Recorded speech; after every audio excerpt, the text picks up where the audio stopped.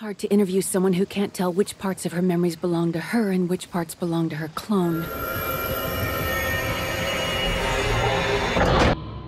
Jean Grey is a founding member of the X-Men and one of the most powerful mutants in the Marvel Universe. Jean is often depicted as a central figure in the X-Men series, characterized by her profound abilities and complex narrative arcs. She is known for her dual identity as both Jean Grey and the Phoenix, reflecting her immense potential and the constant struggle to control her powers. Hands. Almost done!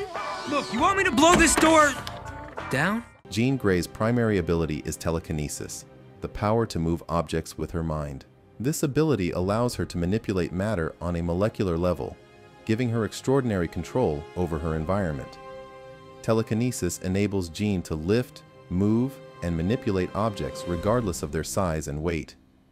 She can levitate herself and others, creating the effect of flight, and generate powerful force fields for protection or offensive purposes. Jean's telekinesis is not limited by her physical strength. Rather, it is constrained only by her mental stamina and concentration.